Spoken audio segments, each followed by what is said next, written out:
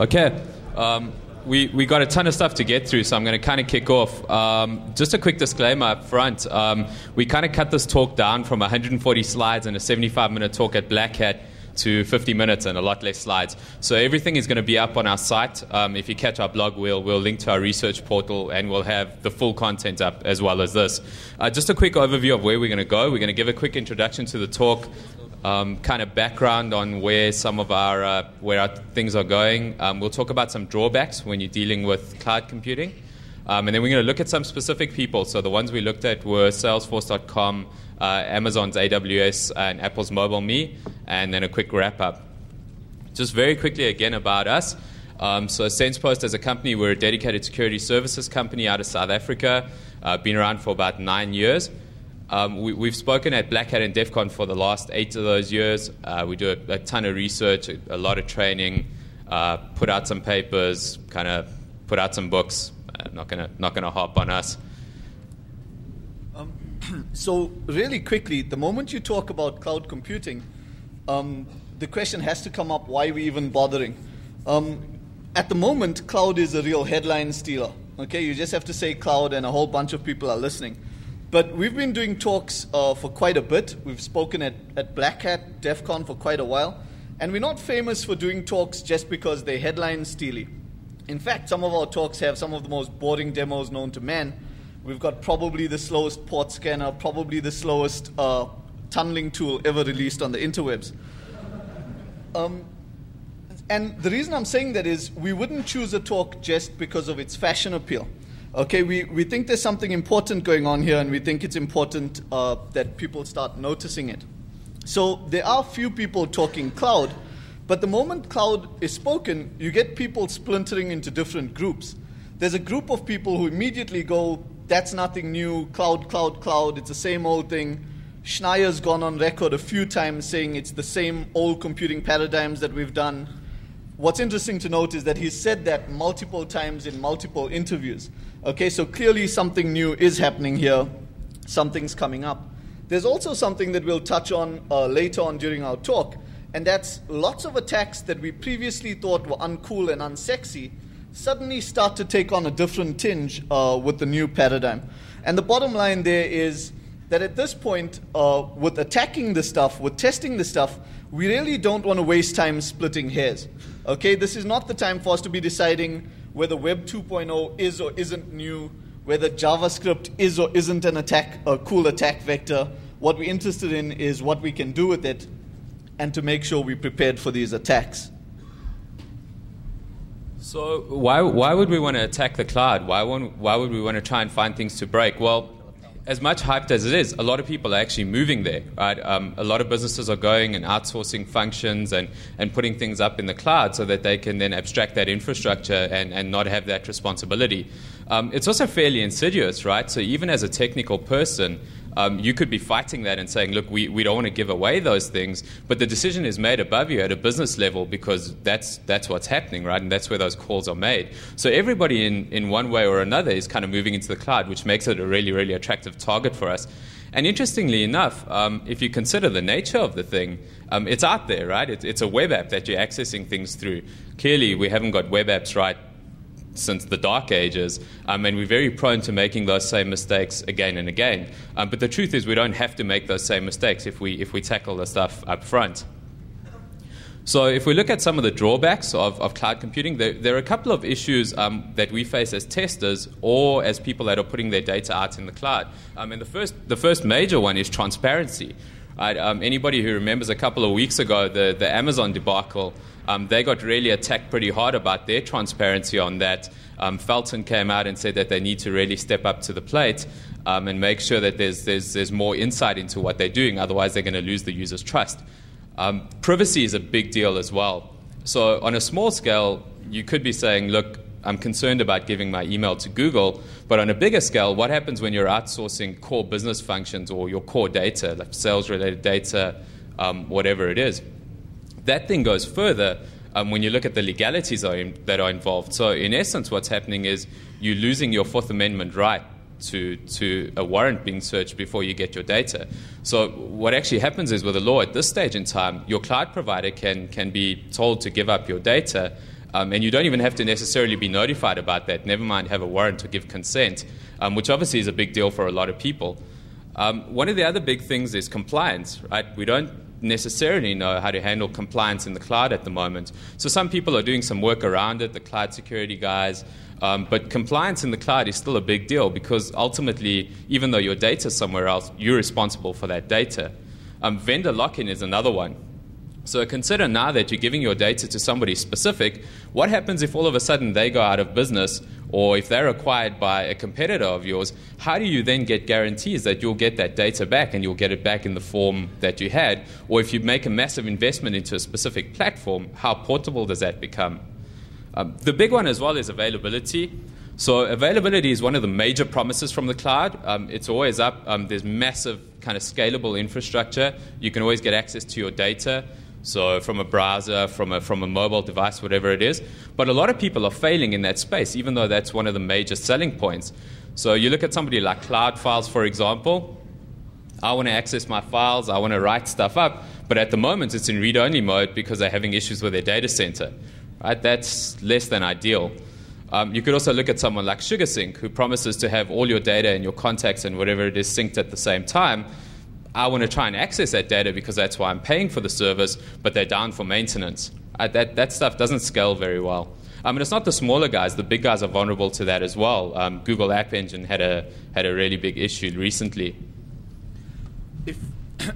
So if you're thinking about availability, one of the things you need to keep in mind is that it's not just about uptime. So when we were looking at this talk, we were pretty much browsing around looking for cloud providers to attack. And one of the first guys to come up is for disk storage was USA. Go to their page, and it turns out they don't exist anymore. Okay, how they handled people getting their data back is questionable. If you go to TechCrunch lists a whole bunch of online storage guys you should be using or could be using. And what you almost see highlighted down there is them recommending OmniDrive. You go to OmniDrive, and this pops up. OmniDrive is no longer available. We now recommend Nomadisk. Okay, so it's a big problem. It's something that needs to be considered. But as an attacker or as an auditor, something else that pops up is that it's not just stuff that's out of your control like this. What happens suddenly is somebody locking you out of your account starts to become a very real attack. If someone locks you out of your account when you're using a cloud provider, you've now got to provide your identity somehow, and you're basically just sitting in a queue hoping that they'll bring your account back. The other big issue that comes up is that by default, if you're giving things away and you're outsourcing functions, you're automatically extending your attack surface, right? So it's one thing to protect your systems when they're in-house, but once that stuff is out there, other people can get at it. Even more so, a lot of things that are now out of your control can affect your security posture. So consider the case with a traditional phishing attack. Right, your users get phished, maybe they lose some email, maybe you give up some creds, whatever it is. If your provider gets phished now and they're looking after your entire infrastructure, all of a sudden your data and your infrastructure is out there on a risk that you can't even control. Right? And if anybody thinks that's not a big deal, we can talk about how effective kind of user education is after the talk. I'm sure everybody's dealt with users and seen the phishing attacks.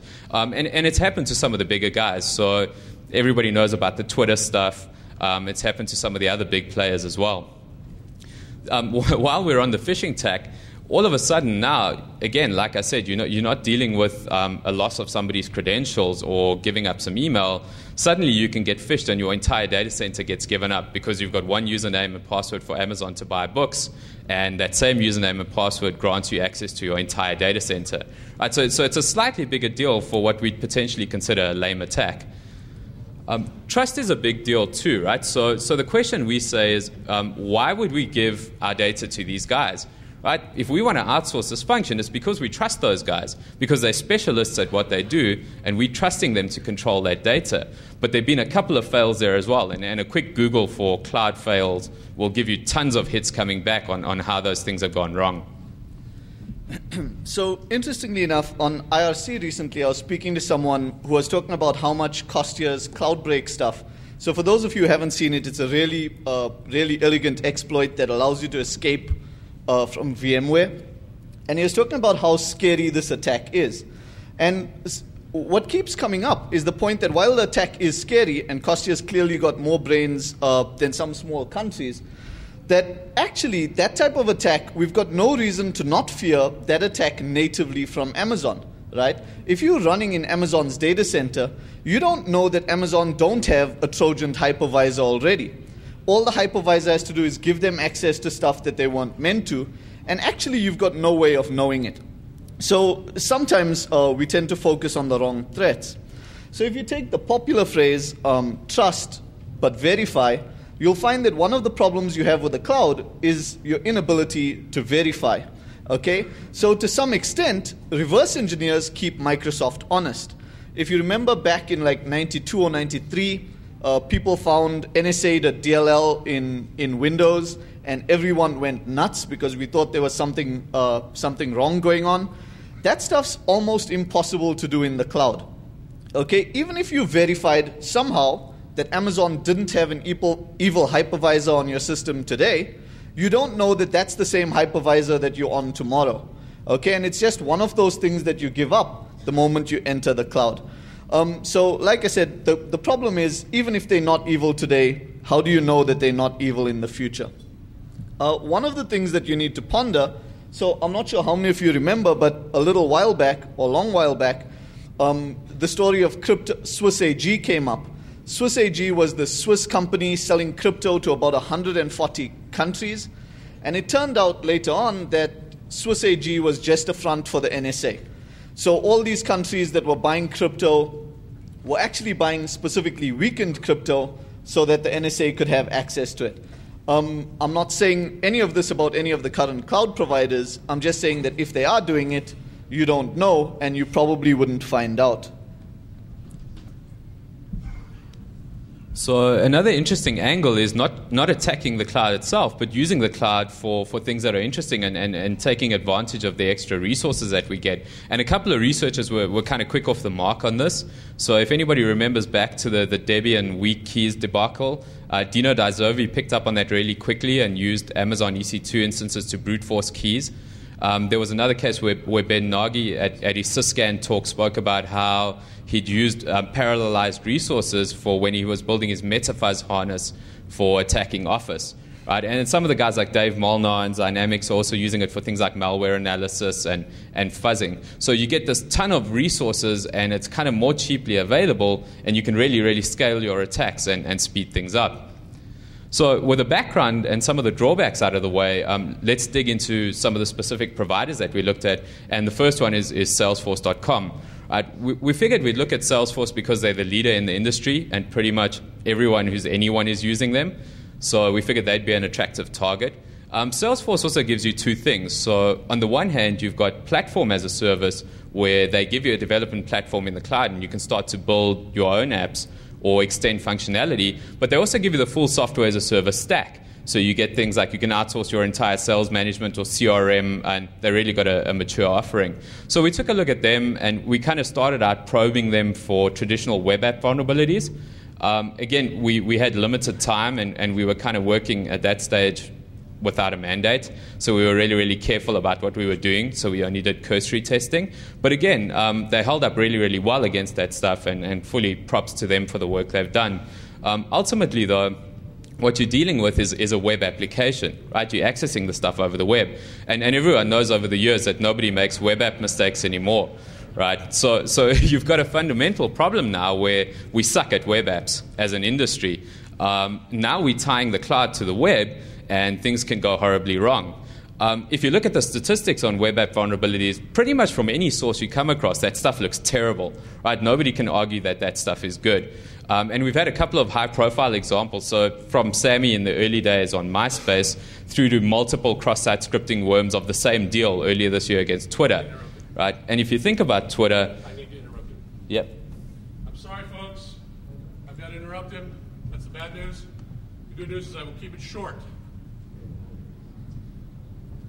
In the last 24 hours, we've had a serious outbreak of the stupids from you people. I'm sorry, I'm very upset right now. Speak up.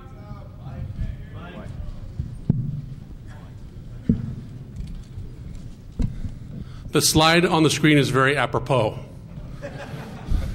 In the last 24 hours, we've had a serious outbreak of the case of the stupids by a lot of people here. Police yourselves. If you see someone about to do something stupid, don't laugh at them, stop them. The staff is flashing back to DEF CON 9, which was our worst DEF CON ever. You guys are better than this. Is there anybody here who doesn't like the hotel? Who doesn't like coming to DEF CON here? Would you raise your hand? Good. We like it here too. Keep doing what you're doing. We won't be here. Do not bungee jump off the roof. Do not go to the roof. Carrying a concealed weapon in a casino is a big deal, even if you have a permit for it elsewhere. Basically, don't be an asshole. If you see someone being an asshole, stop them. We're supposed to be in the top 10% in terms of IQ in the United States, if not worldwide. You're acting like a bunch of 13-year-olds. Knock it off. I'm sorry. Thank you.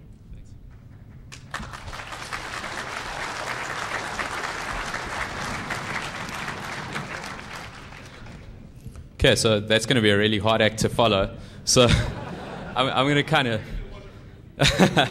Thanks. So I'm going to kind of leave you with the idea that if we're talking about web app security, look at somebody like Twitter, right? They've been owned so many times. All they're doing is they're putting out 140 character strings, right? If they're not getting that stuff right, what hope do we have for the more complex stuff? So we decided to just demo a quick attack. It's a fairly overhyped attack, so I'm not going to go into... Everybody knows about the clickjacking bug. I didn't discover it. I don't want to take credit for it.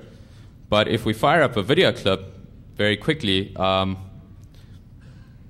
what you'll see on the screen is you've got, kind of in the app, you've got tasks that can get assigned to a user in Salesforce.com. And to close that task, they kind of get listed like that. And if you just go through the motions, you hit the X button, and you can kind of go in, you can check out the task, you can hit save to carry on. So I'm going to skip ahead a little. Skip ahead in that guy. What we can do is if we fire up a malicious page on our site and we get a user to browse to it, essentially we can load that page as a frame in the background, and you can see it's kind of semi-transparent, so we did it like that for the demo. You could make that thing completely transparent, or you could put up a punch the dancing pigs or the lolcats or whatever it is, and force the users to click where you want them to click. But what you've got is within the page, you've got JS that'll follow the user's mouse clicks, so what we can do is we can force them to click wherever we want them to.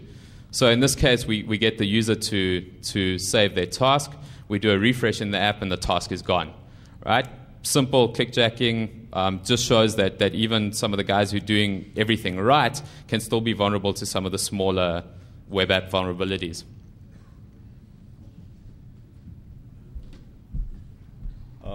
So for all the Mike Myers fans out there, allow myself to introduce myself. My name is Mark from SensePost, so we didn't get the intro right at the beginning. This is Haroon, this is Nick. So just if you need to figure out in your head who to give the credit to, it's probably to those two, Haroon and Nicholas. Okay, so I'm going to carry on talking about Salesforce for a little bit. I focused on Salesforce, as Nick pointed out, because they actually managed to split the software as a service and platform as a service quite nicely. So what they do as their core business is provide web-based CRM software for their clients, and they've got a lot of clients. And they're a big company, but they also expose that infrastructure and that platform to developers for third-party applications. So essentially, they've got a system kind of like the App Store for Apple, whereby developers can code their own apps and sell them to customers. So they've got massive infrastructure spread out across the world. But what's awesome for us, we're South African, we're kind of cheap, so they do provide us with free accounts to test with. They provide you with a free dev account. And so we played with that to see what we could get. Our goal here wasn't to,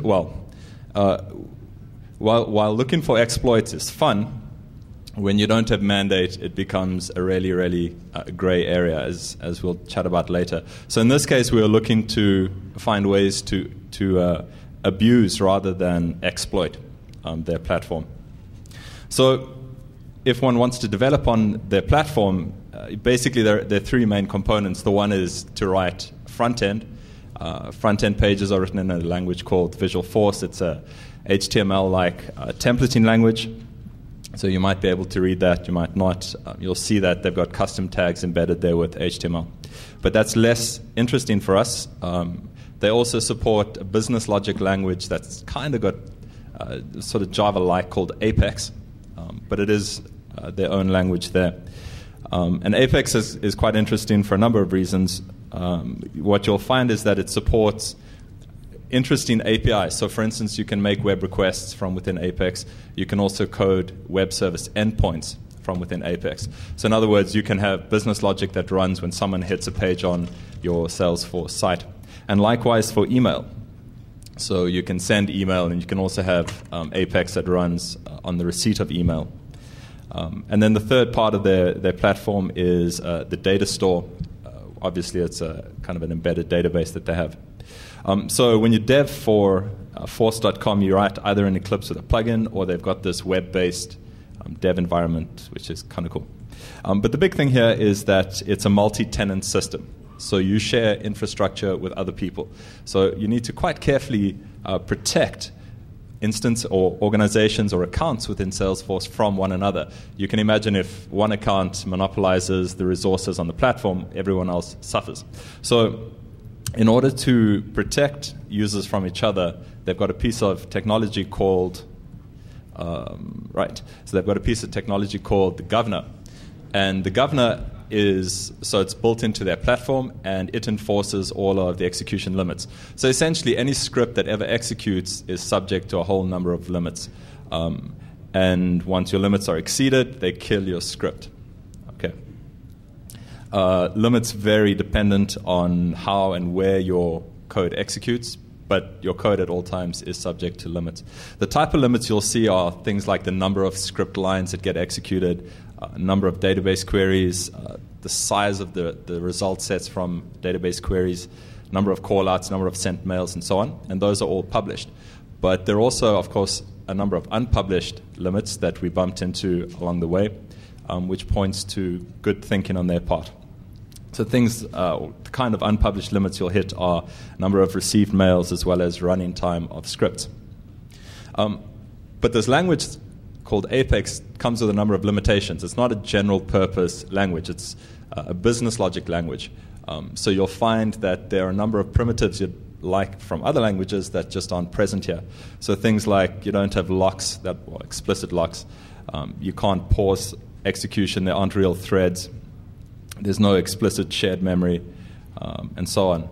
And you'll also find that the order in which you make API calls is quite important, just because of the way their system has been built.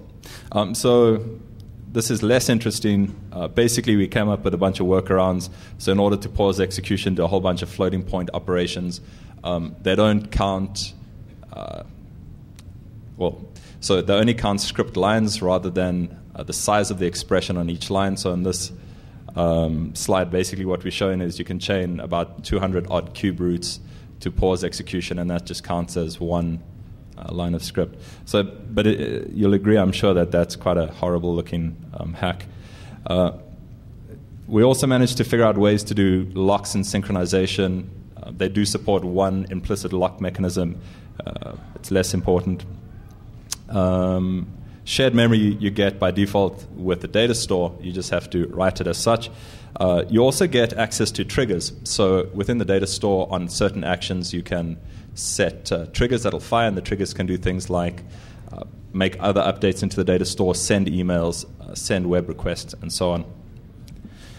And so we focused on trying to bypass the governor, right? Because if you can bypass the governor, then you get access to a lot more computing power than was intended.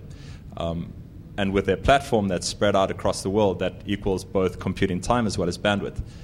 We really don't have a lot of that back home. So any bandwidth that we can get is gratefully accepted. Donations? No? Okay.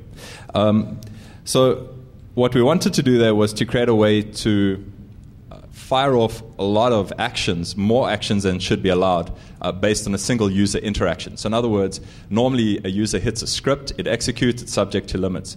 What we want to do is to find a way by which we can hit a script, it executes, and we get a lot more processing time, processing power than was intended. And so what we focused on doing was to create event loops. So essentially chaining together multiple execution steps of a single script.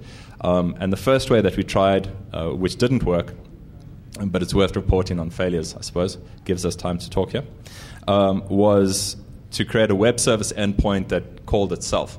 But that gets detected on their side. So the next thing that we thought of, but discarded fairly soon after that, was to have a third party, in other words, you sitting with your browser, to just have your browser repeatedly call their Apex script sitting on their server. But that involves a third party, so we steered clear of that. So what we finally decided on was to go with email. So essentially you can create email loops. You can imagine how that works. We send an email to a Salesforce address. It does a small part of the job that we're interested in, and it then fires off another email to itself, carries on with the job, sends off an email once the limit approaches for that script, and so on. The loop continues. And so that gives you about 1,500 rounds of execution in a day. You still hit an unpublished limit eventually, but it gives you more processing time than was originally intended. And of course, whatever job gets executed is then up to the user's imagination. We don't have much imagination. So what we came up with was Sifto, which is essentially a port of the Nikto web scanning tool onto the cloud. So I'm sure most of you are aware, but Nikto basically scans a website for vulnerabilities based on a database that it has. And so we ported that, as I say, into Salesforce. So our little app will basically add your target website into the allowed endpoints. If you're a developer on Salesforce, you'll know what that means. And then it kicks off this event loop, and in each iteration of the event loop, you'll get results for 10 of the Nikto tests. And then you'll get an email coming through every time hits received. Of course, the question you're going to ask me is, why would you want to do this? And as I say, this is a proof of concept for utilizing the cloud or a cloud platform or as an attack platform. You can fire up EC2 instances and scan the world if you want. But this is actually using a programming language within the cloud to also perform security testing. So for one, it's free. So as I said, you get access to a whole lot of infrastructure that, well, we just don't have. You get a degree of anonymity, but of course, they definitely do monitor, as we found out. Okay, so I'm going to show you a little video of this thing in action.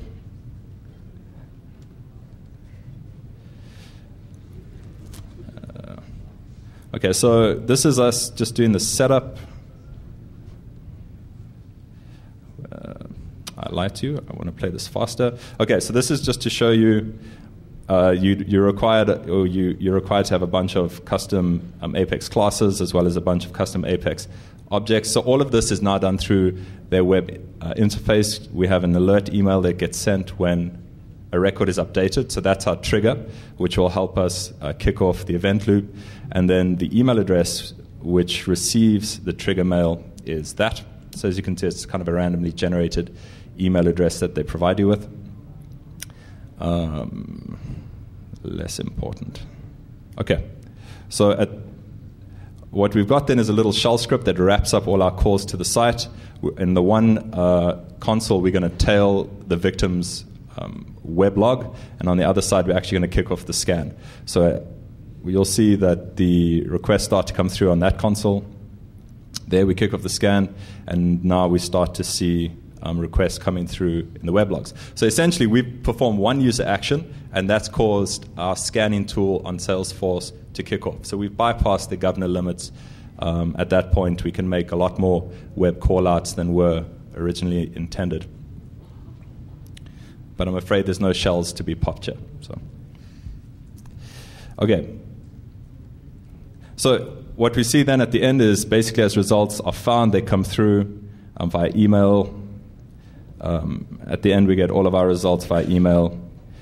And I guess for us, the more interesting thing here is just that little slide that says we started at 105, we ended at 116, total scan time 11 minutes, which if we had to do from a single machine on the bandwidth that we have, it would take a lot longer than that. Okay.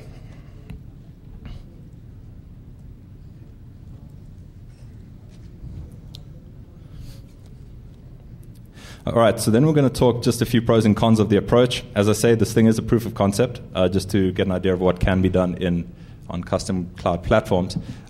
It is free. You get lots more bandwidth. Of course, the question about denial of service does come up here. We're not going to talk about it too much. There are a few cons that are listed there. So the one thing that's immediately obvious is to say, look, you only had 1,500 possible iterations. Now what? Well, that's true. But the converse is also, well, not the converse, but there's an alternate approach which says that accounts are zero cost. So actually, we can register one account that will perform 1,500 iterations. We can register a second one, which will carry on with the next one. We can register a third one, which will carry on with the next 1,500 iterations. Okay, so we can spread it out horizontally instead of having one account responsible for all execution. And of course, they can communicate via email. So for this, we needed to have a whole bunch of accounts, so we needed to auto-register. There's a problem. The registration page is protected by CAPTCHA, not a particularly strong one, but it's there. However, we found when we pulled the CAPTCHA, actually just on the command line, they had a unfortunate print R at the end of their CAPTCHA script, which just dumped out the text of the object. So actually it was there. Really? Okay. To their immense credit, though, they fixed that within 15 minutes. So I think that also probably deserves a round of applause. Okay, so at this point, we now have 200 accounts. They're spread out around the world. And so, at this point, you can then do that horizontal scaling. Yeah. So some of the things that we figure should be pointed out here, basically, SIFTO is really basic, but it does hint at the possibilities for attacks from within the cloud. Their platform is developing rapidly. They're already on API version 16, and so we'll be monitoring that as new features become available. I think the third last point there is of most interest in the sense that we now have the security for an organization is transferred to your Salesforce administrator, and in many cases that's actually a C-level executive, and this is the guy who's getting phished on a daily basis. He's not, and fair enough, he's not a security guy. This isn't something that he should have loads of knowledge about, but if he gets phished, there go your customer, or all your customer data. So it's something to keep in mind. One last thing there. Salesforce was really positive with the interaction with us, so we just wanted to acknowledge that they fixed the bugs and they've actually been quite cool to work with. So that ends my Salesforce stuff. I'm going to hand over to Haroon to talk to you about Amazon. Okay. So we've got Amazon, and straight after that, Mobile Me coming up. So really quickly, Amazon Web Services. We have to say right at the start is cleanly one of the coolest things we've worked on for a long time. The ability for a shell script to fire up 20 boxes on some data center somewhere, do some work, and then send you back some results is really cool and well worth fiddling with. The pieces that we'll touch during this talk, we're going to look at EC2, which is the Elastic Compute Cloud. S3 we'll touch on. SQS, which is their queuing service, and DevPay. We're not going to look at a whole bunch of others right now. Although we're doing some of that testing back home, we're not ready to talk about some of it. So EC2, really quickly, if you break it down into its simplest form, you hit a web page. If you want to, you can do it from the command line. You pick a machine, you boot the machine, it gives you an IP address, and you've now got a machine sitting in Amazon's data center somewhere. Okay, it's got a whole bunch of other functionality which we're not going to need right now. S3, it's simple storage service, relatively easy to understand. It's storage in the cloud, and it works with a bucket model. Okay, for all of the services Amazon's trying to get support, their pricing's really good, really attractive. Some people differ on the EC2 costs, but for lots of uses, you'll find it's a really quick, really reasonable way to get machine time. If we look at S3, there's a Firefox plugin called S3 Organizer, so it gives you pretty much an Explorer-type view that allows you to drag and drop files around. Its usage is increasing. January 2008, it was storing 14 billion objects. Okay, and something that's going to come up in a little while to bite them is the fact that it's pretty much got a flat namespace.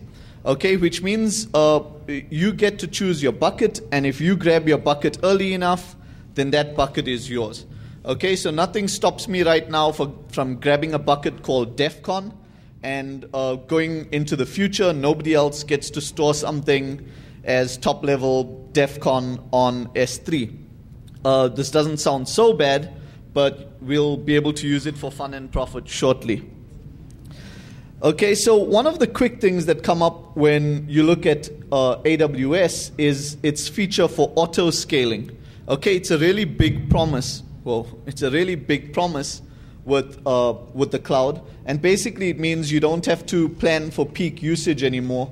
You can basically have your app rise and fall as it's needed. Okay, of course, you can probably see where this is going to start going wrong.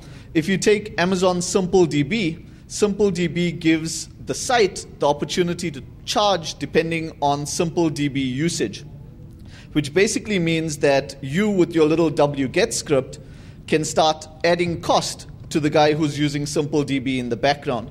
Okay, now the immediate response is, we've bumped into this problem before. It's the same thing that happens with click fraud and with ads, except that with ads, the system self-regulates somewhat. If you get a bazillion clicks and only 3 of them convert, the price you're willing to pay for your ads go down. Okay, in the case of SimpleDB, you paying a price based on number of hits, whether those people actually buy from you or not. Okay, so there's actually less incentive for that problem to be fixed. Google have to fix click fraud, because if they don't, it devalues their ads. If there's the equivalent of click fraud happening on SimpleDB, you get poorer and Amazon gets richer. Okay, so we were looking at what we could do with AWS, and we didn't have ideas initially, or I didn't have ideas, and probably a safe thing to do in any such situation is to copy Marco. So what we were trying to do was just see if we could steal resources from Amazon. Okay, they put the stuff up, let's see what we can steal from them.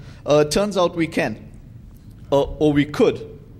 So if we take a really quick look at how this works, what you're seeing there is the page that comes up when you log into the AWS interface and you now want to boot up some machine. Okay, what's interesting to note is what you should see at the time that screenshot was taken, that there's 2,800 just about machine images that you can fire up. Now, interestingly enough, only 47 of these images were built by Amazon.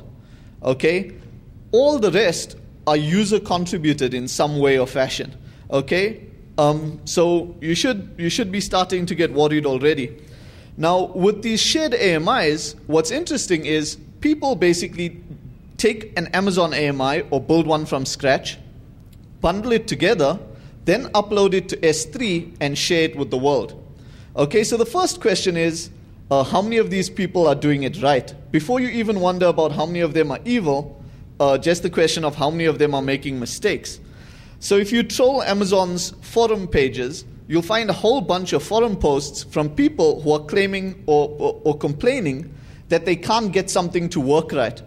And if you actually look through at the cause of their problem, you find that they've actually uploaded their secret Amazon credentials to the Amazon instances and then given these instances away. Okay, now all that means is you've got to boot that image, take those credentials, and now you transact as those people when you're transacting inside of Amazon. There's also the question, and Amazon's taken some heat for this, that they provide kernel images and how quickly they can keep up with the vulnerabilities that seem to be coming out quite often in kernels today. Okay, one of the problems that you've got here is you can't just scan machines in the cloud.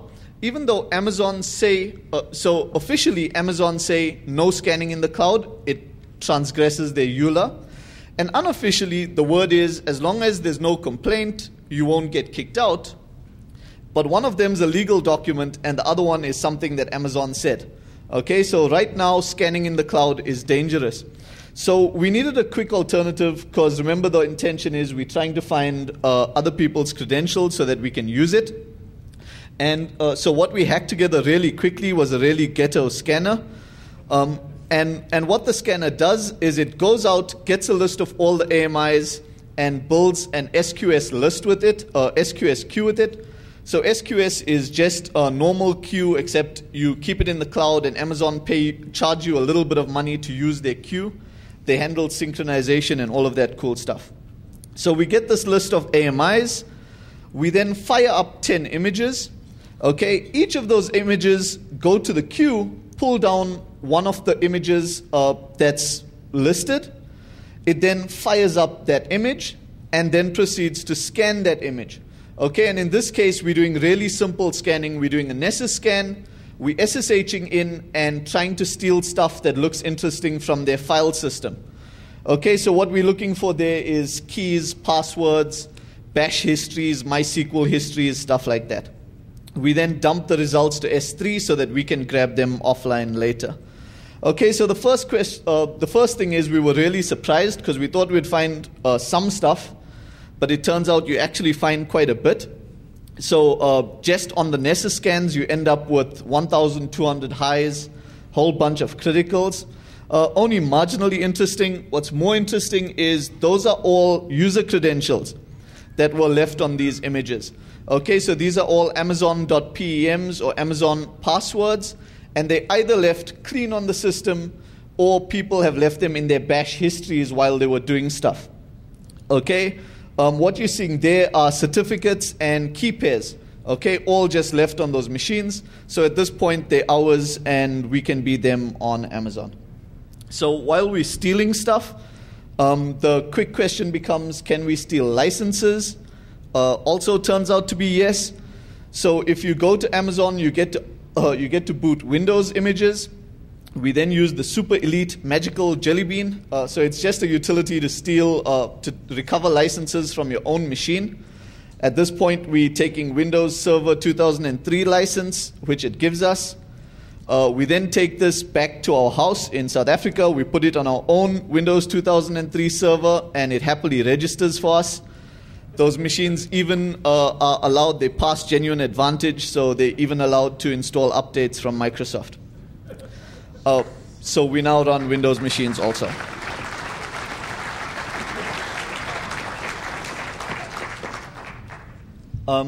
So if we're stealing stuff, we decide not to stop there.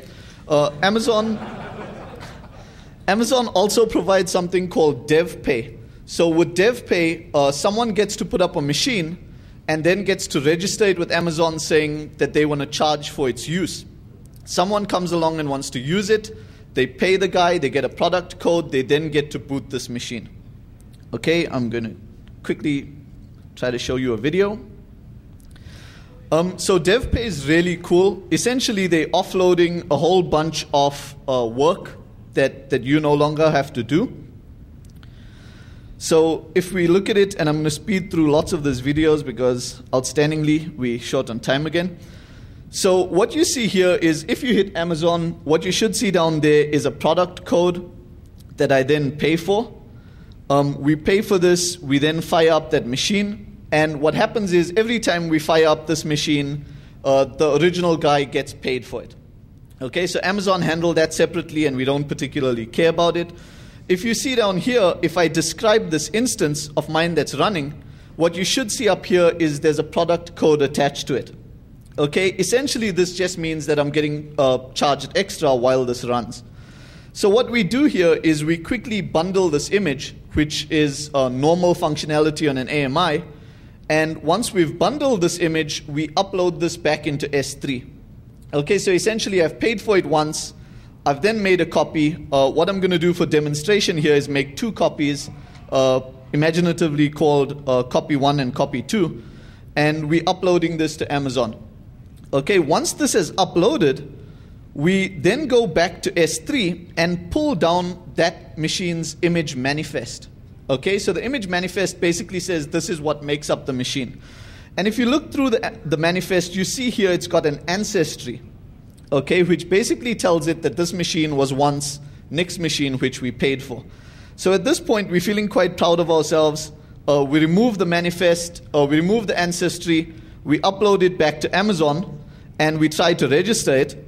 Unfortunately, Amazon come back and say, that's an invalid signature, this is not going to be allowed.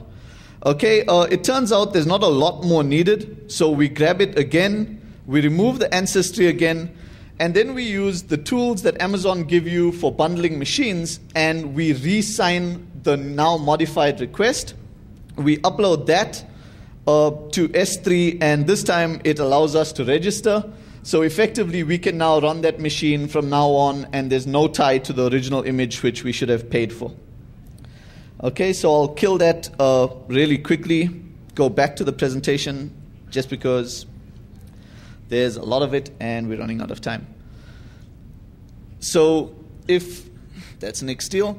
The other thing that needs to be considered really quickly is, even though the cloud provides us with a lot of stability and high availability, Amazon itself becomes your single point of failure. Okay, and the normal response to this is, it's Amazon. If anyone can handle DOS, they can.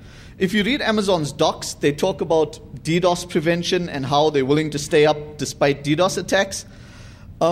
But attackers are not DDoSing you like it's 1992 anymore. Okay, nobody's sin flooding to take people down, and if they go down for that, they deserve it.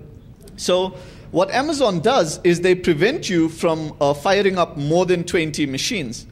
Okay, so if you're a first timer, you get to fire up 20 machines, because if a whole bunch of people fire up 1,000 machines, you can see it causing them some problems. Okay, so what we did,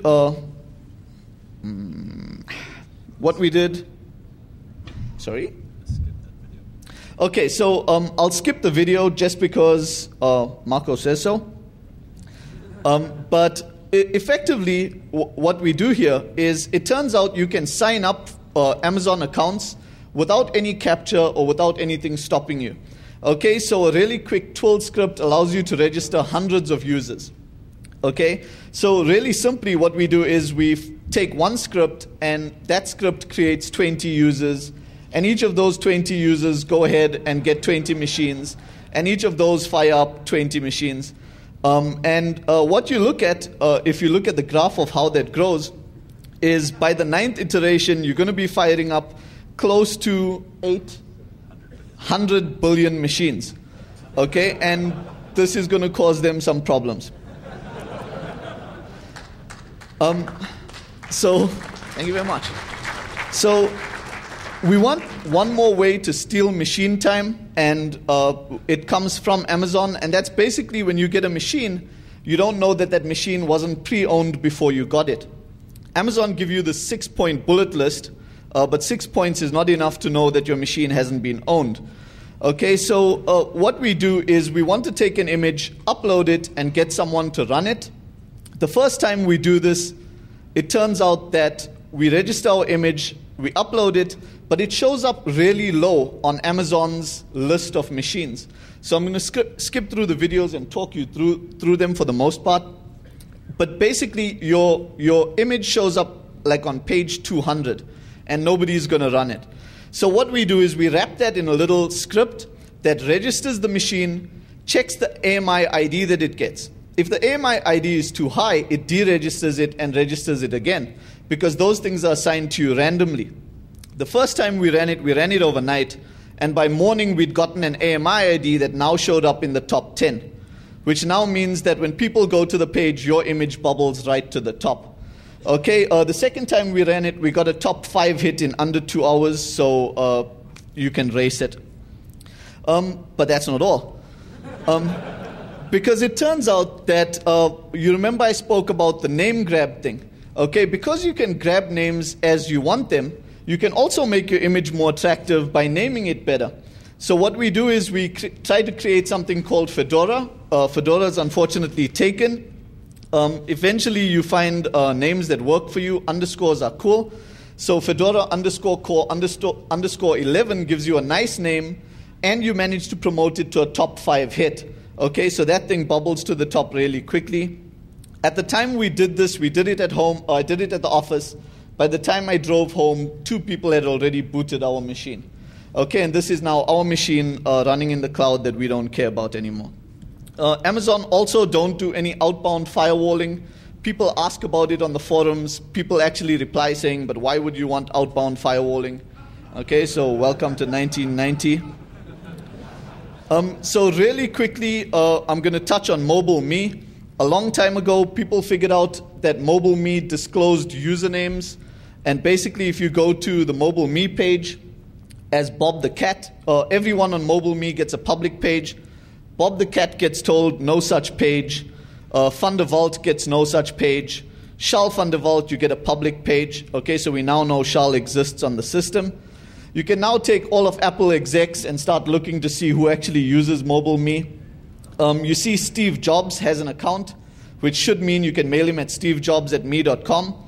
But it turns out that one's not used. Notice that if you go to Steve, you actually see one with a 75 gig option, and you can't buy a 75 gig option on MobileMe. Okay? So account password resets are a really hard problem to solve in the cloud, because essentially someone who doesn't know you has to trust your who you are. And so it turns out MobileMe is quite silly about this. So I'll go to my last last demo quickly. It turns out that MobileMe is quite silly about this, and they handle. So if you go to Nick, okay. So if you go to MobileMe, what you'll find is they have a password reset scheme that's basically based on secret questions. Okay, so once we find out that Nick exists, you hit his secret questions, and so initially all it needs is his me@me.com address. Okay, so you don't even have to know the guy's real address, you just know his name. It then also gives you confirmation of his private email address, so you can confirm that it's the right guy you want to attack. Okay, it then gives you secret questions. The first one is his birth date, which almost everyone gives away free on Facebook on the Amazon wish list. Okay, and then it asks you a secret question, and those things fall pretty quickly. So once we've got access to Nick's MobileMe, the question is what else we can do with it, okay? Because we can reset his password, but shortly Nick's going to come back and change his password. So what we wanted was permanent access to Nick's account. And we found it in the stolen iPhone thing. Okay, we've got to go. Basically what we do is we take an iPhone, sync it with his account, except we also go into iTunes and rename my phone script alert high. So we rename my phone malicious JavaScript. My phone now syncs with his. We've got to do some JavaScript hackery to get it right. But essentially, once we've gotten over those hurdles, every time that Nick goes into his MobileMe page, as long as my phone's there, my JavaScript runs in Nick's browser, and when Nick tries to do a who am I, he essentially runs our script, and we own his MobileMe forever. Okay.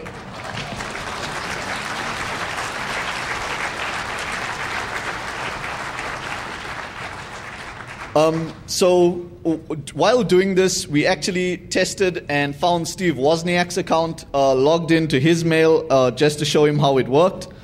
Turned out he was really cool about the whole thing. We've got conclusions, which you can read off the slides. We in the room for questions. Room 103 for questions. We want to say again, Apple were really quick to fix their stuff. So were AWS. So we only told AWS about it yesterday. They've already put in fixes for some of the stuff. Salesforce.com ready with their fixes. Other than that, you can get the stuff from our website. We should write up more of the stuff. Thanks for your time.